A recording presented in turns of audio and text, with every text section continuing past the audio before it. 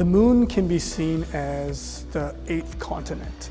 And one important aspect for all exploration is what is that key commodity, that driver to incentivize exploration. For lunar exploration, that commodity is water. And the importance of water stems from the fact that the most powerful fuel that's known to mankind is liquid oxygen and liquid hydrogen. That's what all of the rockets use. So we want to use that water ice that's recently been found on the moon as a fuel that can be sold to, let's say, exploration companies that want to go further into space, or for humans who want to live on the moon.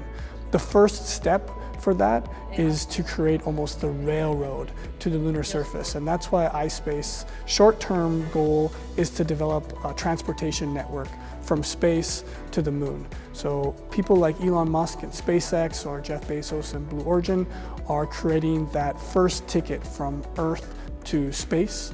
Our responsibility is to help people and payloads to get from space to the moon.